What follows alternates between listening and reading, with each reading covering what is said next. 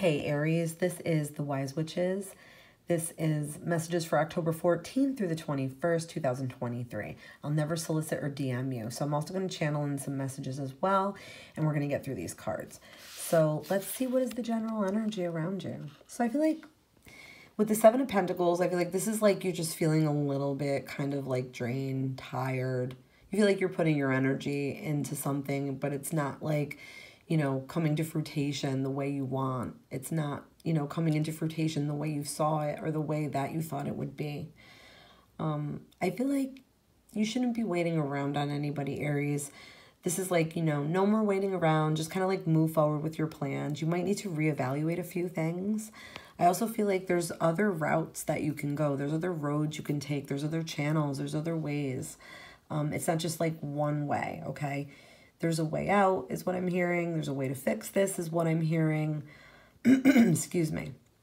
But I feel like you feel like you've been putting your energy on nothing. Like you're like, I'm pouring myself into this and it's not even growing.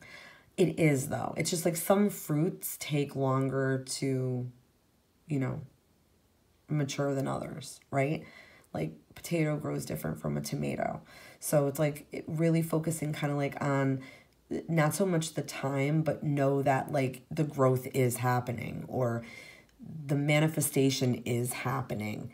It might not be on the timeline that you want it to be on, but it's there, it's happening, and you're not wasting your energy. I do feel like you do have to figure out though where you are wasting your energy, which could be on certain people, certain places, certain topics, certain things, certain family members, certain friends, that sort of thing. But I feel like you also, you know, can do other things. You can use your energy wisely. You can reevaluate. I feel like a lot of you are in hermit mode.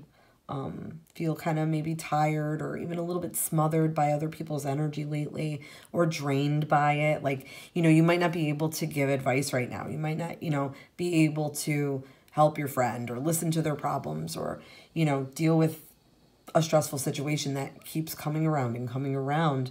I'm getting to, you know, you feel like you need a little bit of fun in your life.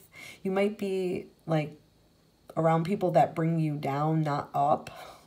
You might be reminiscing like on your old self a bit, missing like who you were and who you used to be, or maybe you're just feeling like life wasn't this complicated. I miss those days, or I miss who I was like when I was in high school or in college, or you might be missing like an old part of yourself is what I'm hearing, Aries.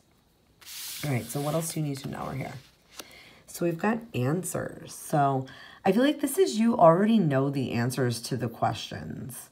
So why even bother pursuing others? I do feel like you are so intuitive, especially right now. The veil is, you know, thinner and it's thinning, but it's time to trust that, okay? It's time to trust your intuition and trust who you are and trust who you've become, like all the knowledge that you've gained so far from life experiences and people.